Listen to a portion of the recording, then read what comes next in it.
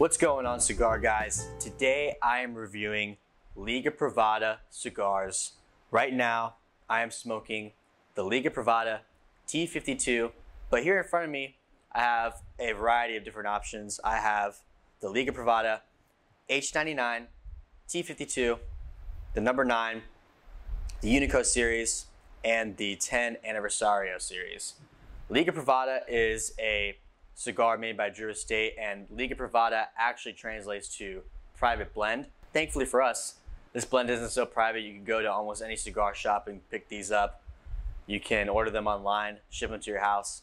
These cigars are definitely in the medium to full, leaning more towards full body.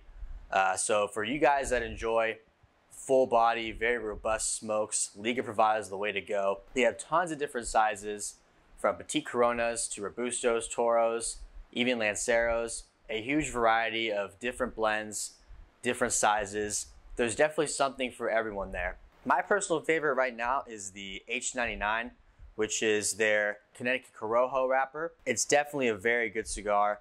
The T52 is a stock cut Habano wrapper. The Liga Privada number 9 is a Connecticut broadleaf Oscuro. The UF, or the Unico series, is a Connecticut broadleaf Maduro wrapper. And the Liga Privada 10-year Anniversario is a Criollo wrapper. Criollo, I can't, listen, I'm fake Hispanic, all right? Criollo, whatever. It's Connecticut broadleaf. They're basically Connecticut broadleaf cigars. Very dark, very oily wrappers. And the Liga Privada T52 specifically is a very, very earthy cigar. It's very robust in flavor, very rich. For me personally, I feel like it's the heaviest hitter out of these guys. Obviously, it might be different for you. I personally think the H99 is on the lighter side out of all of these cigars. And the 10 Anniversario is probably the most unique out of the bunch here. The prices, you go on a smaller size, you're looking at, like this T52 here is about $10. This is a Petite Corona size. And these cigars go up into the $20 range.